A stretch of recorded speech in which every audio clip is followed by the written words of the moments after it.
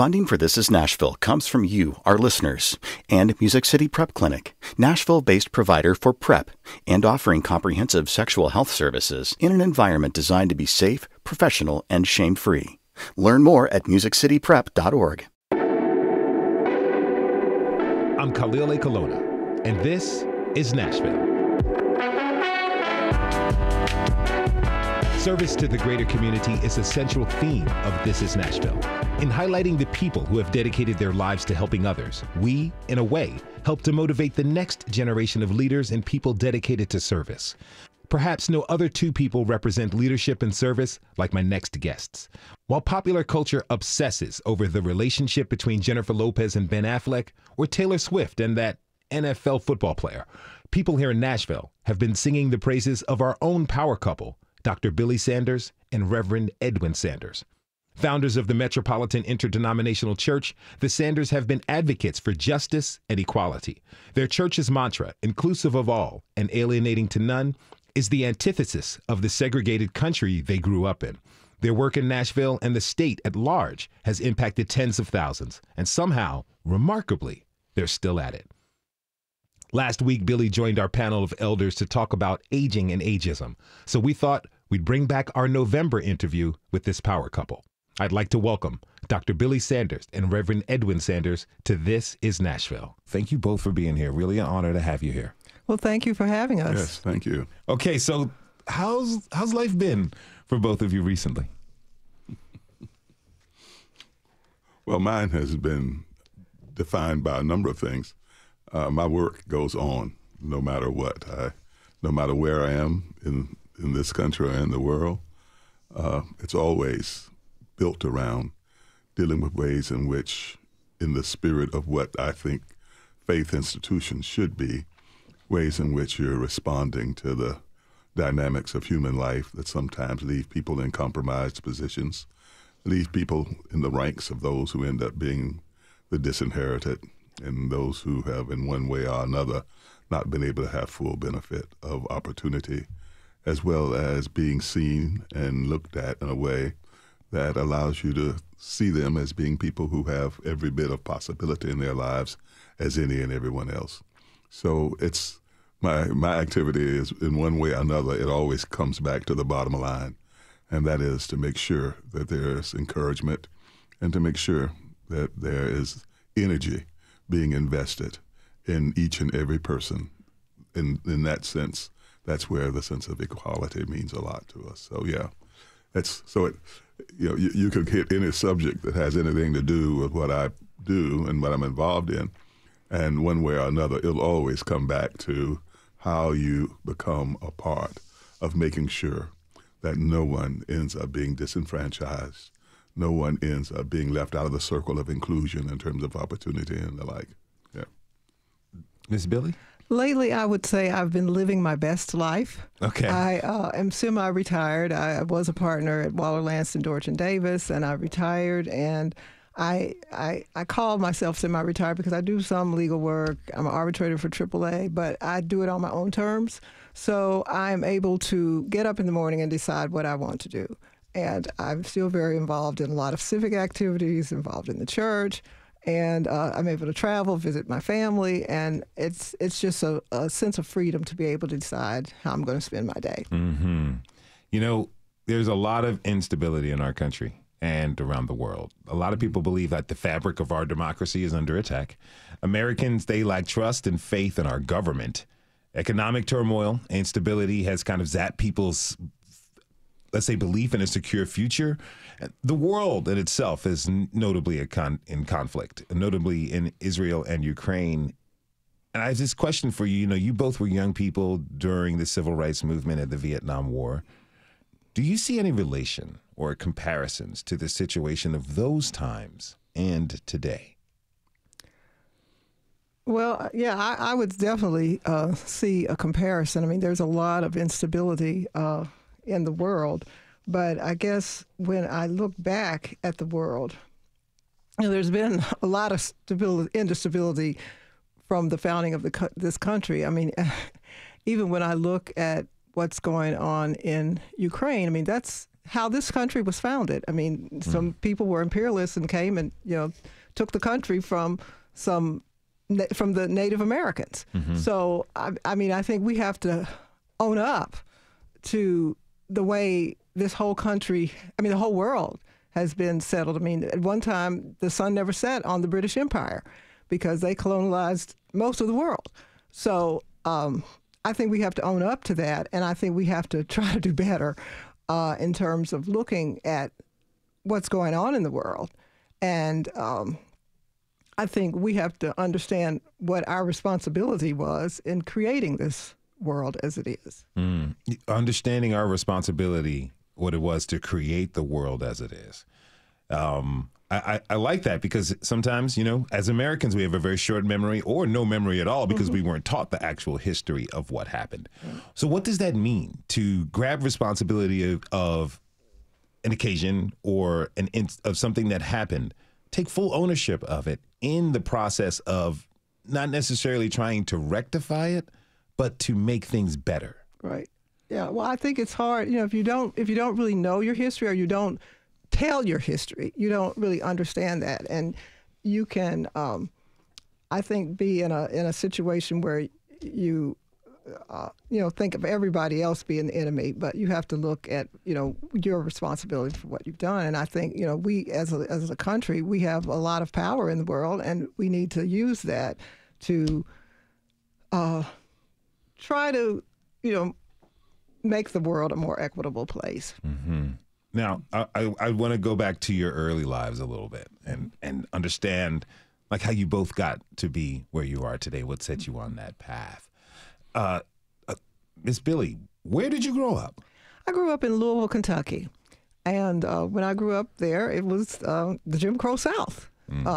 And my parents protected us as much as they could from the indignities of segregation, and but we had our own world that we lived in, and I was surrounded by excellence. My parents were college educated, and my mother was a librarian, my father was an accountant, and we had excellent schools. They were segregated schools, but most of our teachers had master's degrees because black people couldn't do much of anything else but, be a teacher, be a professional, a doctor, a lawyer, own their own small businesses because we couldn't go to the white businesses, so there were a lot of small business owners.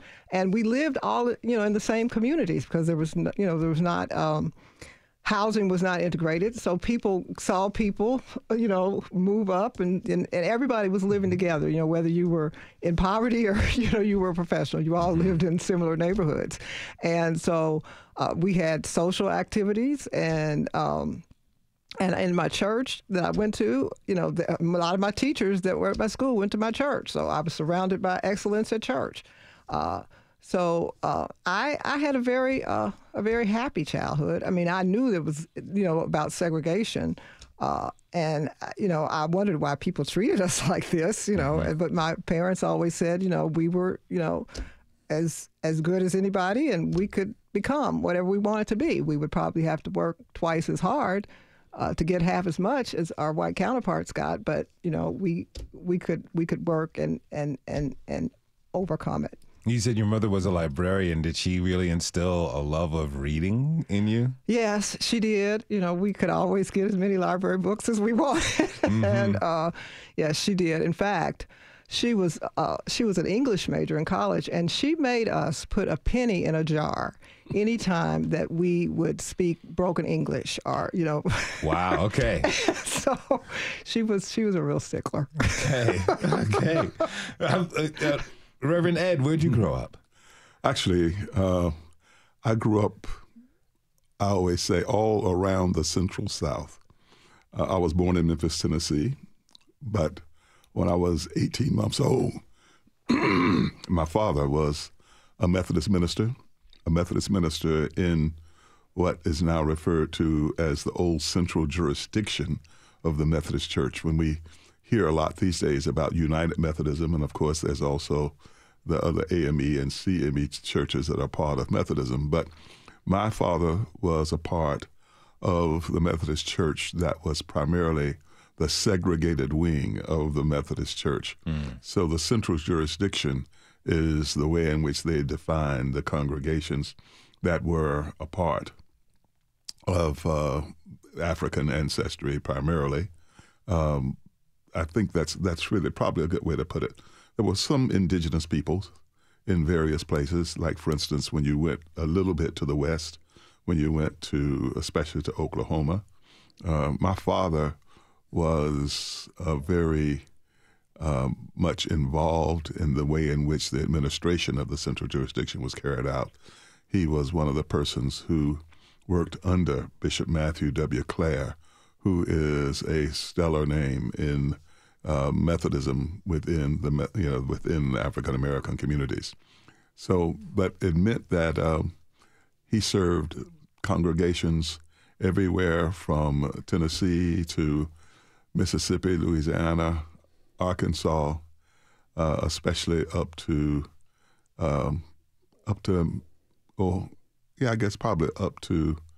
Oklahoma. So that circle, there were some other central jurisdiction churches in other parts of the country. In the north, in some instances, I always laugh when I say in the north, though I should say in some of the cities that I don't quote Malcolm X often, but one of the quotations from Malcolm that I always appreciate is people talk about down south. I remember one of his talks. He said, "Everything south of the Canadian border is the South. It's just a matter of whether you're up south or down south." Yes. And I must admit, I learned that to be the case more and more as I grew and matured and traveled and became involved in communities, not just in the South. But my experience is very much like the experience that my wife was just reflecting in talking about the communities she grew up in and the kinds of things that probably facilitated a sense of having a real opportunity for possibility, irrespective of what might be the negatives that sometimes were all around us. Interestingly enough, both of our mothers were librarians, so we probably spent a lot of time being probably guided in the direction of appreciation for reading, writing, and the ways in which we use language as a vehicle that would help us. I can imagine neither one of you ever turned in a library book late. Oh, well. Well, I can't say that. I can't say that. Sometimes I did take advantage of the relationship to the head librarian. I understand that. No, but it's been a wonderful life experience. I always tell people, my birth father actually died when I was 11 years old.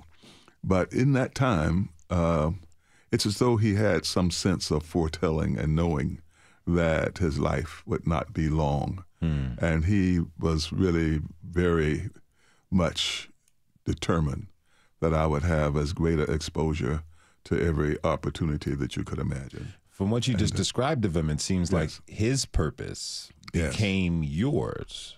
Yes, very much. And so how did those formative years of your life, traveling to different parts of the central South, you would say, how did that experience help you and guide you on your path and really develop your thoughts about equality and, influence you to fight for it? I think that I was able to see my father be directly involved, and my mother, directly involved in tearing down the walls of division and segregation. But they did it in ways that were very much a part of that which was the byproduct of the way in which they were individually a part of making sure that opportunities were always available to us. There are ways in which they always were, as Billye said very beautifully, just making sure that our capacity in terms of ability to be a part of communicating effectively in any arena that we found ourselves ended up being very important. I always laugh about it because I did leave the South and go to New England to school as an undergrad. And I always tell people it's interesting. When I'm up north, people say you sound like you're from the South. When I'm in the South, people say I sound like I'm from the North. So, so there's a way in which I guess I have been always aware of and conscious of making sure that I was not one who could be easily undermined in terms of opportunity on the basis of the way in which I articulated or spoke and dealt with whatever was before me at any given time. Yeah. I want to talk about that a little bit more, about communication. Sure. Because today, 2023, people have, I'd say there's two schools with this. Some folks talk with jargon and terms of social justice, of freedom. There's a lot of words that we hear. I hear the term DEI every day. I hear inclusion every day, but not necessarily, I don't necessarily know if I believe it when people use those words. And then folks are trying to speak and communicate freely in a way that's easy for people to understand, where you kind of understand not only my intent and intention, but my meaning behind this. Yes. And we live in a world where we have these computers on our pockets, phones, social media. We're inundated with messages over and over again. It almost feels like there's a corporate speak to social justice these days. I'd like to get your reflections on this. You all have been fighting for freedom and equality for decades now. You've been leading the town and the city and people.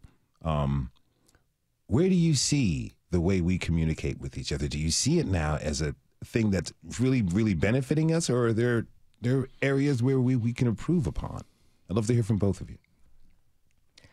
Well, I think there are definitely areas that we can improve upon, but I think we have so many information sources, it's hard to really, I think a lot of people never really get in depth in anything because, if you're on social media and you're reading newspapers, you're listening to various communication sources, you might not really get in depth. And it's also hard to tell what is true and what's not these days, the way we communicate. I mean, I was a journalist before I was a lawyer, and I mean, sometimes it just upsets me the way I see stories reported in the newspaper, and young people don't even read the newspaper anymore. I know a lot of times they get their information off of social media. So I guess I'm challenged in terms of really people being able to identify really what's the truth and being critical thinkers. Even if you get a piece of information, okay, what do you do with that? Do you just believe it, or do you try to figure out how to do a little more research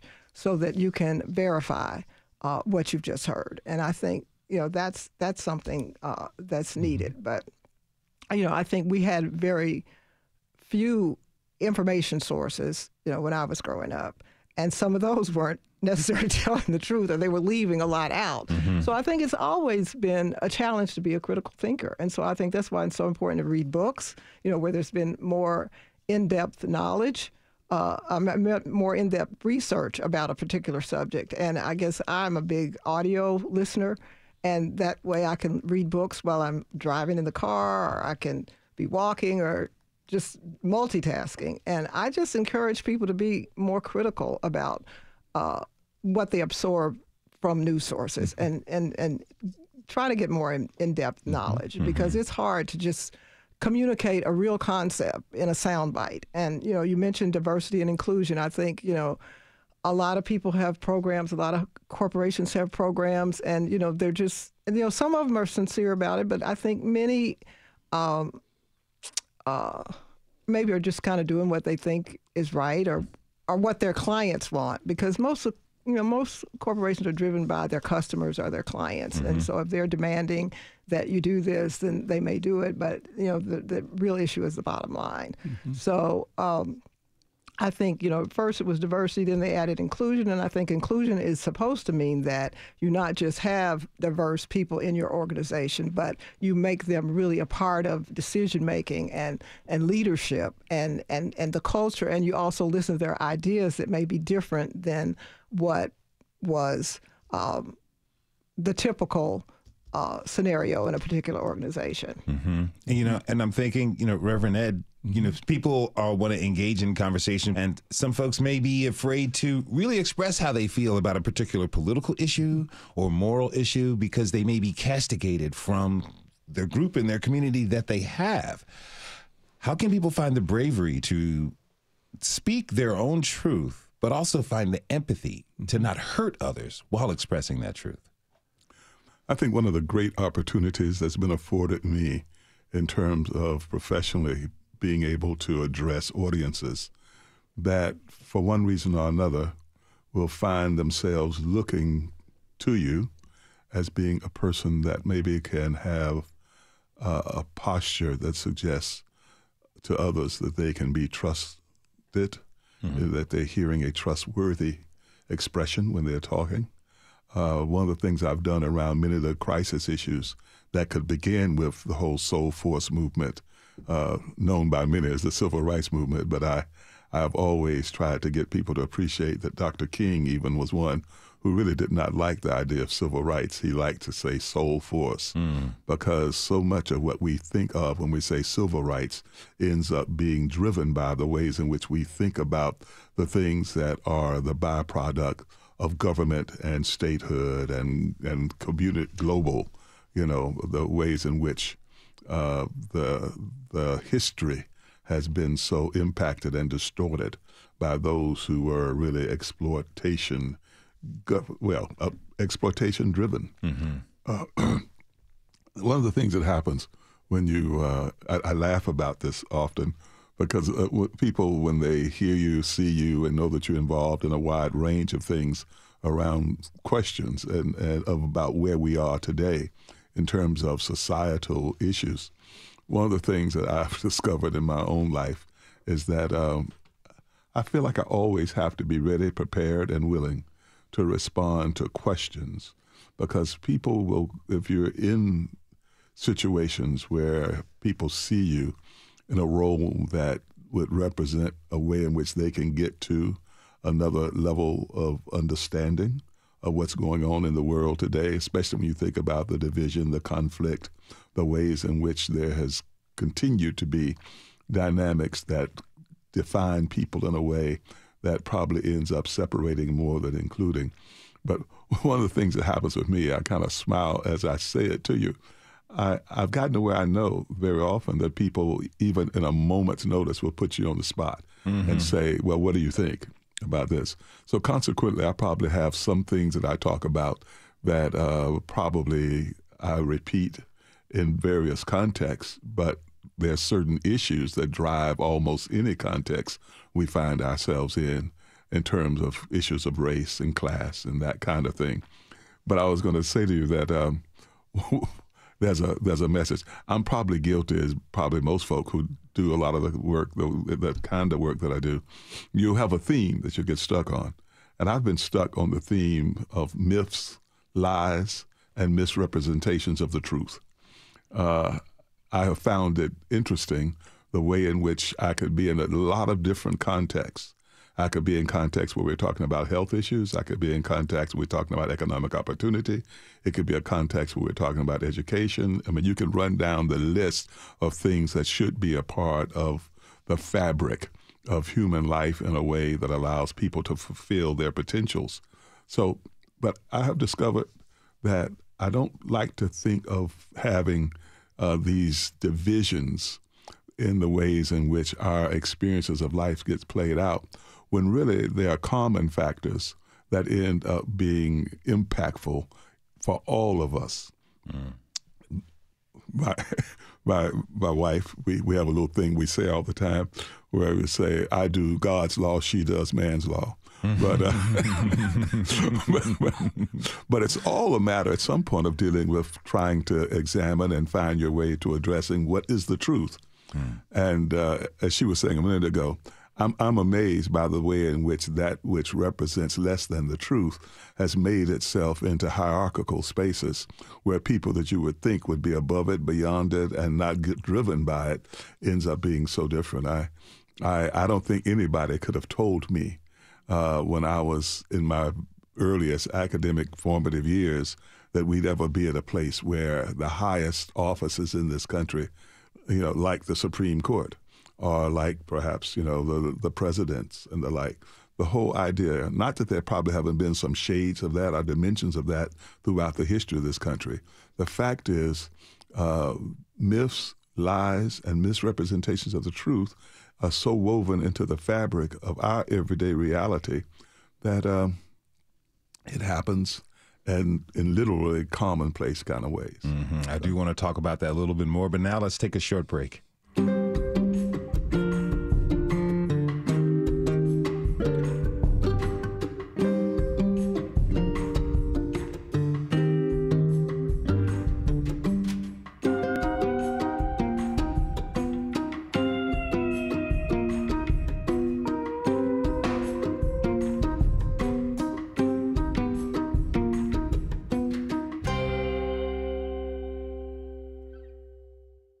Funding for This Is Nashville comes from you, our listeners, and Music City Prep Clinic, Nashville-based provider for PrEP and offering comprehensive sexual health services in an environment designed to be safe, professional, and shame-free.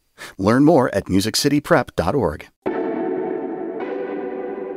I'm Khalil Ekalona, and this is Nashville. My guests are Dr. Billye Sanders and her husband, Reverend Edwin Sanders. They're the founders of the Metropolitan Interdenominational Church, and they've lived lives of service to benefit not only Nashvillians, but everyone, really.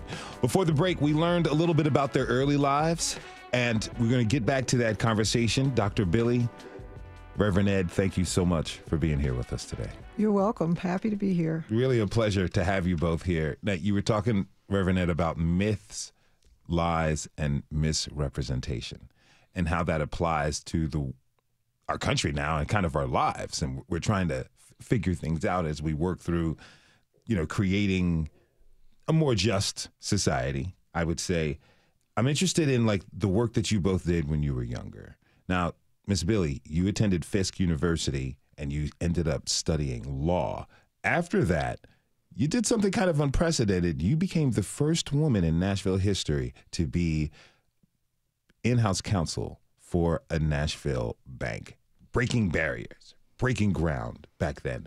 What did that mean to you at that time to have such an impact? Well, I mean, it was significant, but I mean, it really came from, working hard in relationships. I mean, I was working. I took a chance to pull a sign off the bulletin board at the law school where someone was looking for a job, and it was at Woods & Woods, which is a small Nashville firm, and I went to work there as a law clerk.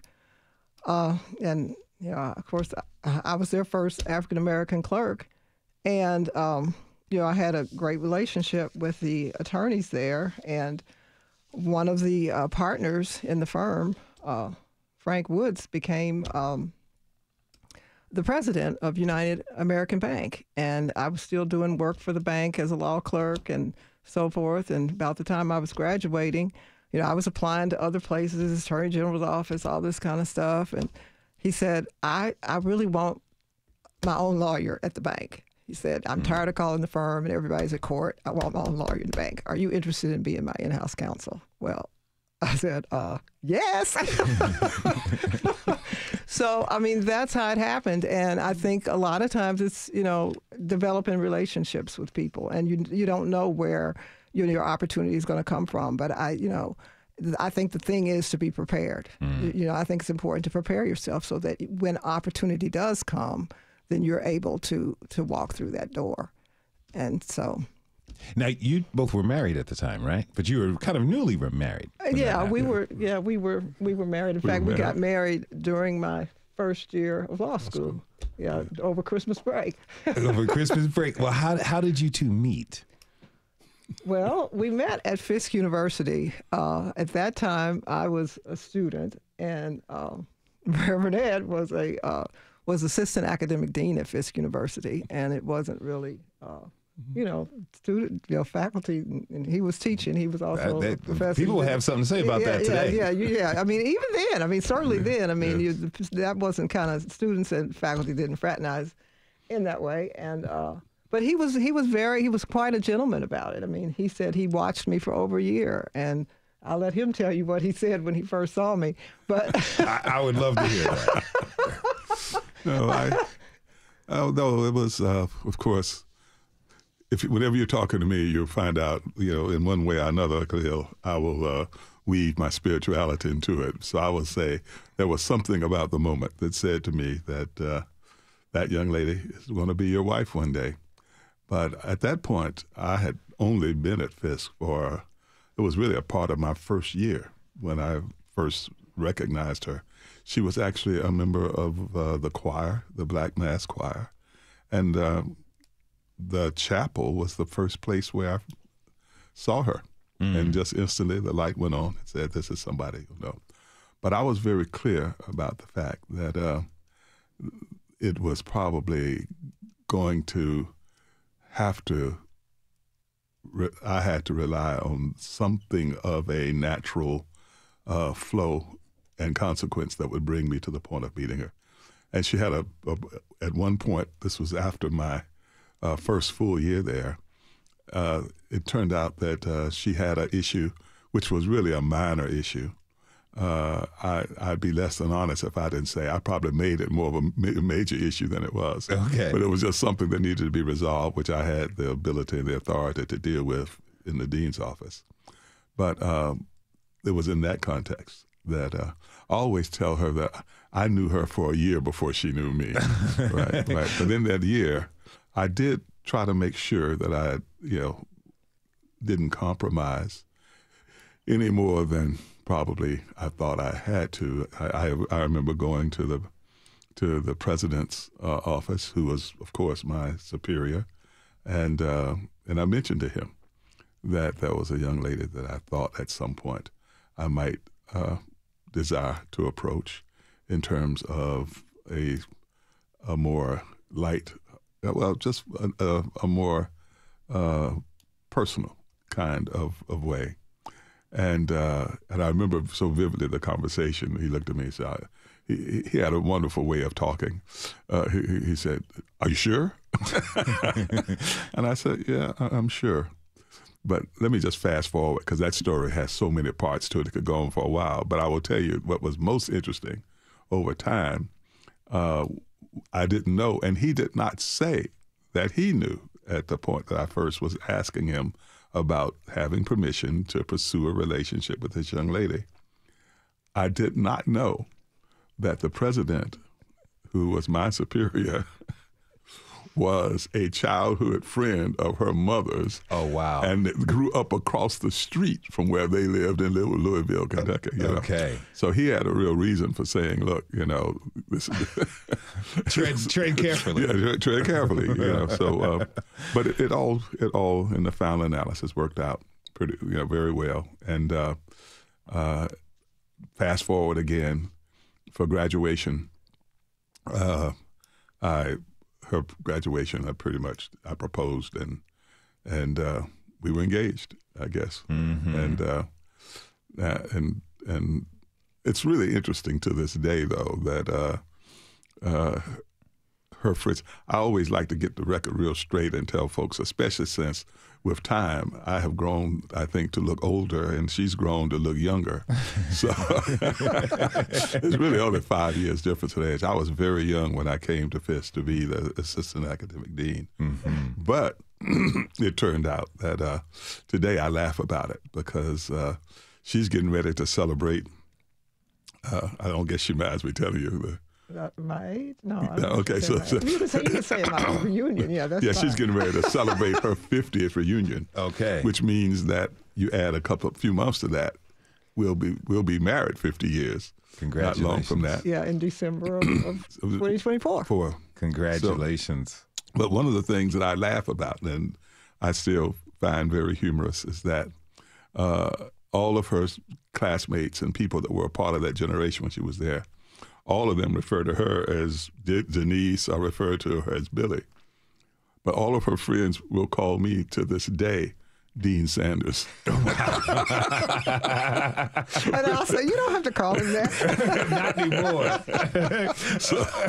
I love that. It's funny. Okay, so you're a newly married couple. Right. You're firmly on your paths of service and dedication to equality and justice. How were you both able to balance, being a family, being newly married with the pursuit of your purpose? People have a tough time with that these days. Well, it was challenging. When we got married, I said I didn't want to have children. I mean, Edwin had a son by a previous marriage, but I said I didn't want us to have children until I had actually practiced for at least 5 years, because I wanted to get my career established, and I knew that I would probably want to take some time off, and I didn't want to be a baby lawyer, 5 years out. Mm-hmm. So we did that, and I worked at the bank, and then I guess we did have our first child while I was with the bank, but I guess shortly thereafter, the bank was purchased by another company, so I was no longer with them. And I took some time off. And then I went to the Public Service Commission. And at that time, there was a woman who was going off for maternity leave, and the general counsel there said, would you come and work while she's off for maternity leave? And I did that for 3 days a week, which was great. While I did that, and then when she came back, she said, well, Billye, I really don't want to, stay. I don't want to work full time. Would you consider developing a proposal with me for us to share a job? And we did that. Unprecedented. State government, allowed us to share a job. And I worked 2.5 days a week. She worked 2.5. On Wednesdays, we talked so that each of us would know about our cases. And, not only did that give us a flexibility that we needed, but a lot of the men then went on flex time. They might come in 7 and leave early. So, it really benefited the agency.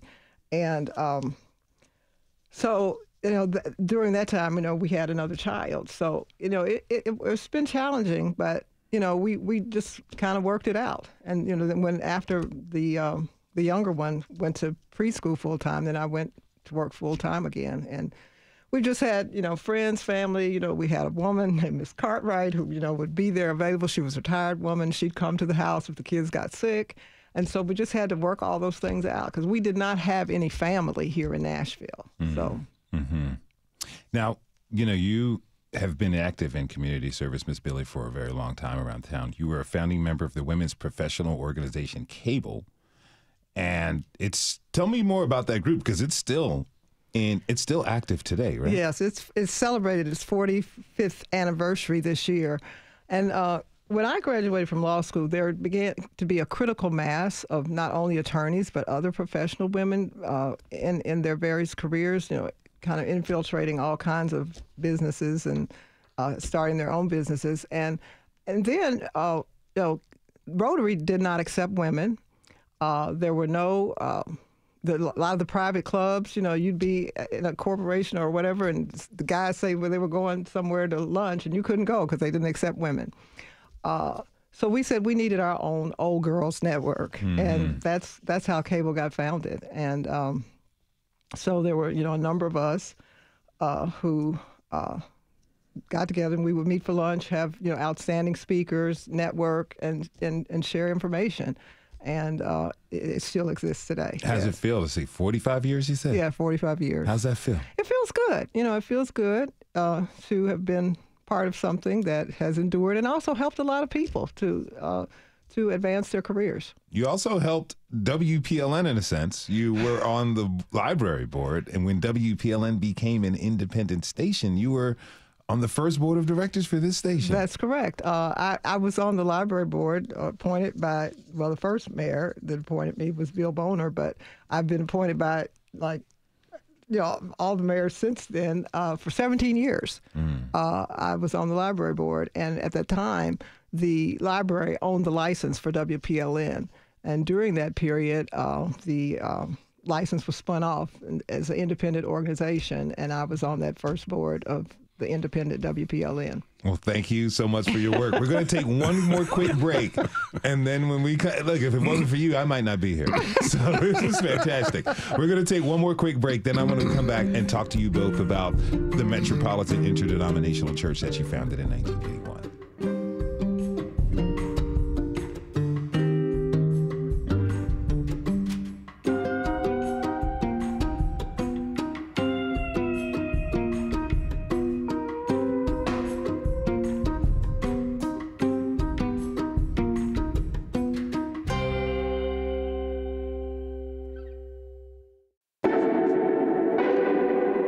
I'm Khalil A. Colonna, and this is Nashville.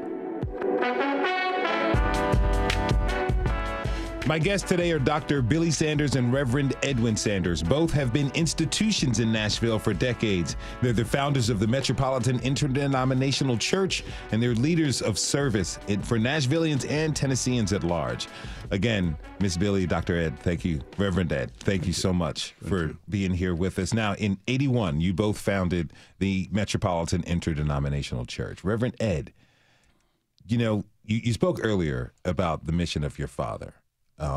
Really bringing people in, finding equality through faith, through service. You talked about how it's kind of influenced every decision that you've made since those formative years. Where did the idea come from to start your very own church? I think a part of answering that question would I guess, call me to even elaborate a little further on something we had talked about for a little bit in terms of early growth and development, especially as relates to issues of social justice and transformation and change and community organizing and all of that. One of the things that happened to me, remember I said my father died, birth father, when I was 11. When I was 14, we had moved back to Memphis. We had been in Arkansas for a couple of years. My father actually died while we were living in Arkansas. He was actually on one of his mission trips to Oklahoma, to a place that was just outside of Oklahoma City, El Reno, Oklahoma. And he was leading a workshop there. The name of the place where he was, I always smile when I think about it. He was doing a workshop at a place called Devil's Canyon, which was a retreat center that was actually owned by the Methodist Church. But I mention that to tell you that I've got people look at me all the time and smile and say, you know, even my son-in-law says sometimes, you know, you got to be exaggerating. You didn't know all these people along the way. But I think one of the things that happened to me is I was blessed that there were people who continued to be in my life that made a big difference. The first was my second father. I never refer to him as my stepfather. He was my second father. He came into my life when I was 14, and he was a very, very firm and staunch man. He was a widow. My mother had been widowed. And my father had died. His wife had died. And both had children. If you put both of his families of children together, I would have been the youngest of both. I was the one who ended up being at home with him more than any other. And he was not one known for having a lot of flexibility. He was very straightforward and to the point in things. But at the same time that my mother remarried, and here's this man who comes into my life who was just wonderful. We had one disagreement in the whole time of his life. Yeah. And I always like to laugh about that one because the only disagreement I ever had with him was when I refused to go to Morehouse College. Okay. His sons had been to Morehouse. And I remember I decided to go all the way up to Middletown, Connecticut, to Wesleyan University. And I remember his last words to me when that argument ended. It didn't last but a couple of days. But I will not tell you exactly how he said it, but he made it very clear. You can be sure that I will not be the one that will be sending payments to that school. Okay. so they'll be ready. So that was first thing. But then the other thing that happened to me when I was 14 years old, which I think is one of the most significant developments of my life, is that James Morris Lawson came to be my pastor when I was 14 years old. And everybody in Nashville and around the world almost knows him because he's the person who Martin Luther King Jr. referred to as the architect of the nonviolent movement. And so James Lawson has been my pastor since I was 14. I was 14 when he came to be my pastor. He was 33.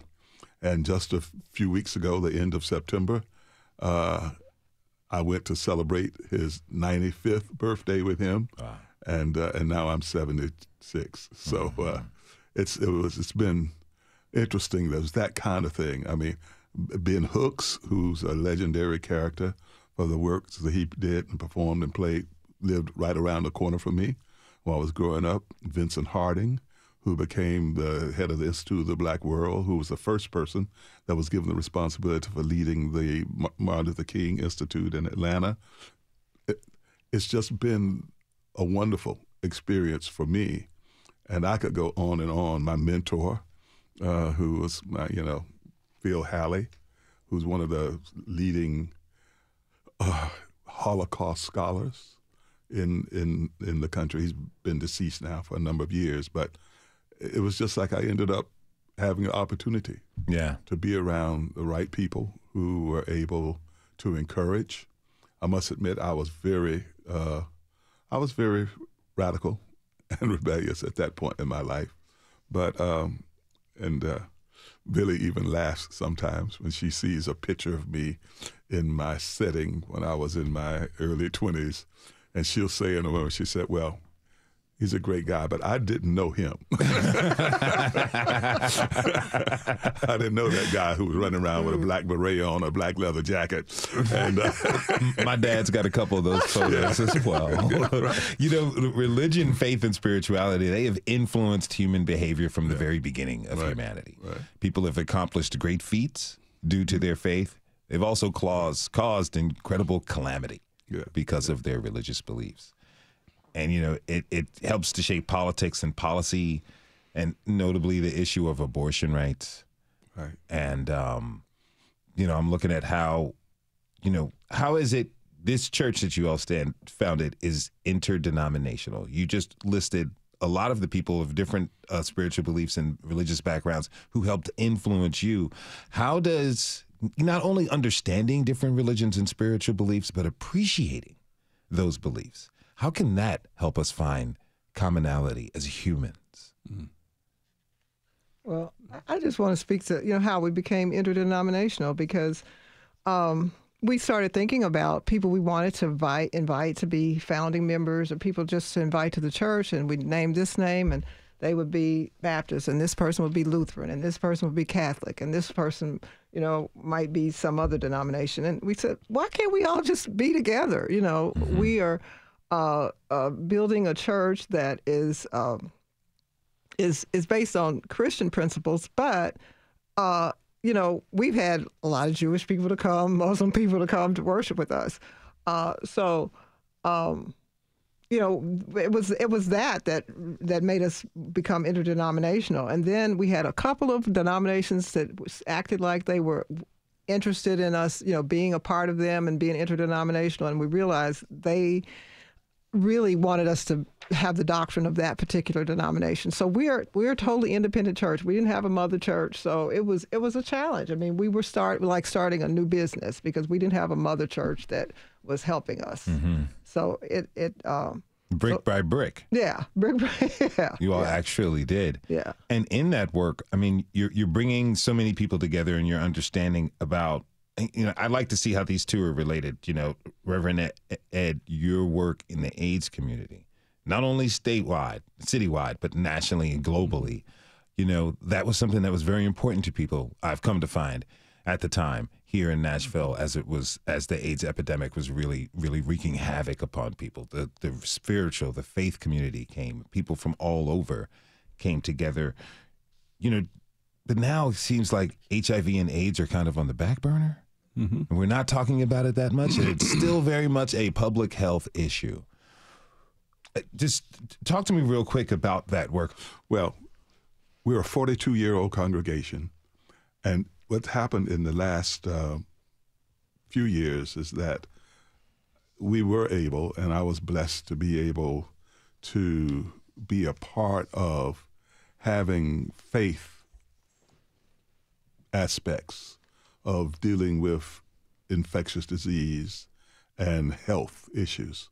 One of the things that I found myself doing was going into faith communities to make sure that information dissemination was happening in a straightforward and honest way. Mm-hmm. It also created an opportunity for me because of the fact that we were early on doing things and addressing issues that others were not willing to deal with. The stigma that was associated with HIV/AIDS is something that most people were trying to steer away from, and we decided to take on those issues. But the HIV factor, first, the church was founded February 1, 1981. The first week of June 1981 is when the CDC first put forward the information that defined HIV as we know it. Mm-hmm. Well, the first person to die in the history of our congregation, almost 2.5 years after we began, it turned out had died from one of the opportunistic diseases. Mm-hmm. I want to thank my guests, Dr. Billye Sanders and Reverend Edwin Sanders, the founders of the Metropolitan Interdenominational Church. Thank you both so much for being with us today. Thanks to you for tuning in this hour. This is Nashville is a production of Nashville Public Radio. Today's episode was produced by Magnolia, McKay and Elizabeth Burton. It was directed by our senior producer, Tasha A.F. Lemon. The masterminds behind our theme music are LaRange and Namir Blade. You can listen back at thisisnashville.org or wherever you get your podcasts. And the conversation doesn't end here. Tweet us at This Is Nashville, find us on Instagram, and tell us what you want from our show by filling out our quick survey online. This is Nashville. I'm Khalil Ekaluma. We'll see you tomorrow, everybody. And be good to each other.